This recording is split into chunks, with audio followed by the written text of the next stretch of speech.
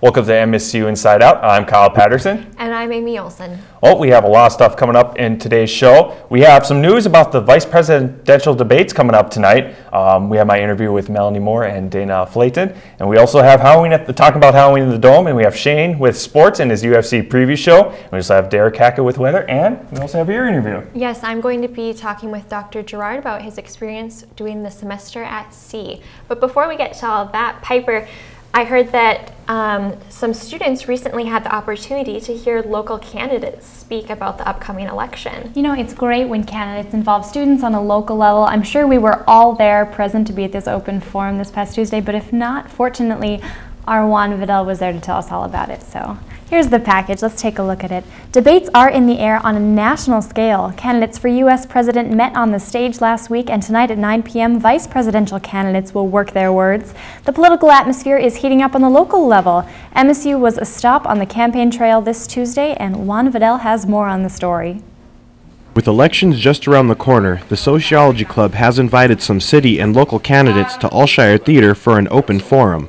The goal is to help students make informed decisions this upcoming election. The Sociology Club organized the political town hall meeting where students would be able to meet the candidates and ask them questions about issues that they're concerned about. It's always good to have an informed decision to when it comes time for election. 13 candidates showed up, and they were all able to introduce themselves, give a statement, and field questions from the audience. It was not a debate, but things did get heated during hot-button issues such as pathways to success, the allocation of funds, infrastructure, and the future of our students. Well, the biggest issue is when we look at the state treasurer, of course, is the amount of money that the state of North Dakota is going to be receiving, not just from the oil monies through extraction taxes, but also through our sales tax, our income tax. North Dakota is on an upward trajectory for its economic future. How long that future lasts will be up to whatever happens within the oil field. As election day approaches, the best thing we can do as voters is to stay informed about the issues as well as the candidates. And this forum gave students and faculty the opportunity to do so. This is Juan Vidal for KMSU Inside Out. And the 2012 election date is Tuesday, November 6th. Now, higher education starts at the K-12 level. Candidate for Superintendent of Public Instruction, Kirsten Baszler, says that's among her top 3 goals if elected. Baszler's 3-point plan, unveiled in August, includes getting money back into rapidly growing school districts and reducing the number of remedial classes students will need to take in college, which in turn will reduce costs.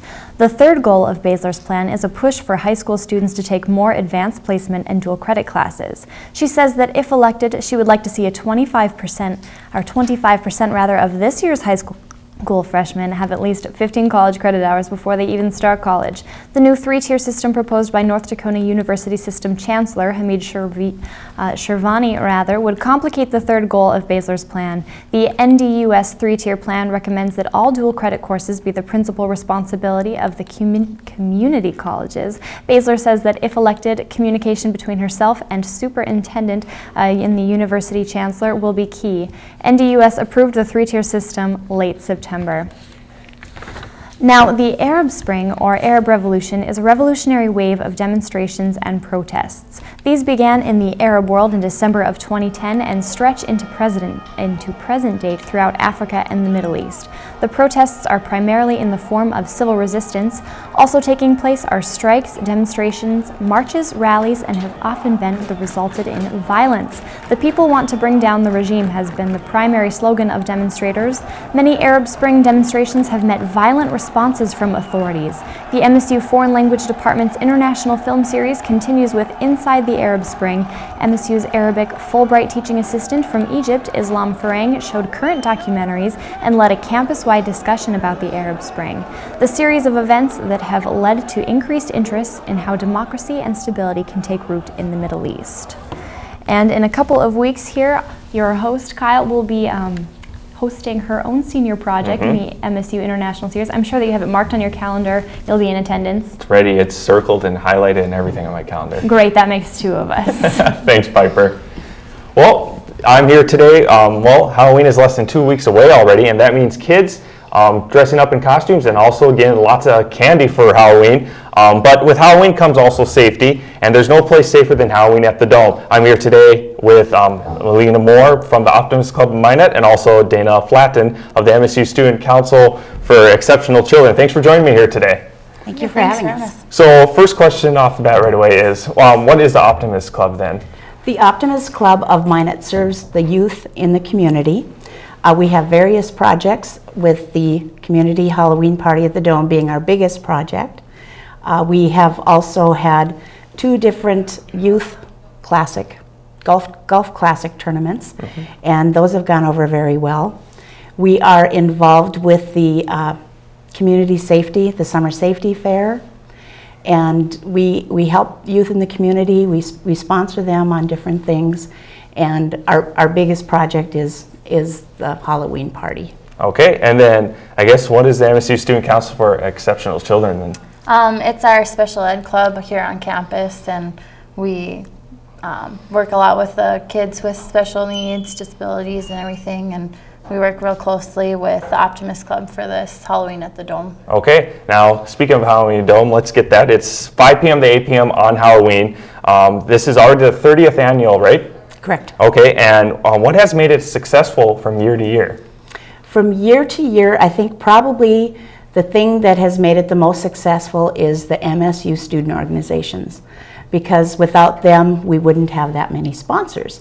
So that's why we are here today, to encourage more people in the community to help sponsor the event, either in the traditional sense by having a booth and handing out treats or whatever they want to hand out on the evening of Halloween. If they can't do that, they could become a monetary sponsor and help us with some of the expenses. Okay, and you want to promote safety in the community, and by doing Halloween at the Dome, it gives parents another option instead of going house to house. How has the attendance been from year to year? It varies. It varies a lot. Sometimes when we think there's going to be a lot of people, like last year with, much of the city had been flooded, we thought for sure we'd have over 1,500. And there was just under 1,000 children that came in. We don't count the adults that accompany them. But we count the children by giving them a ticket as they come through the door. Okay, and then what does MSU Student Council Exceptional Children get involved? How do they get involved with this? It depends upon the year. Sometimes we do booth as well as a lot of crowd control. We kind of help people get to where they need to be going, or helping them get in. We also take candy to the different booths so that everyone has enough candy to give to the kids. Okay, and how many sponsors are there exactly for them? We're still working on the sponsors. Last year we had 30 different booths, and we had about 15 monetary sponsors. All right, anything else to add about Halloween at the Dome? We just encourage everyone to bring their kids. If you're willing to help out by being a monetary sponsor, you can contact myself or Mary Mercer at Minot State. All right, thank you for joining me here today. Okay, thanks. Thank you. That's Dana and Melina here for the Halloween at the Dome, coming up on Halloween. Coming up on the second half of MSU Inside Out, we have some interview with Zach Demers from Marcus. We have an interview with Dr. John Gerard, and also Sports with Shane and Weather with Derek Hackett.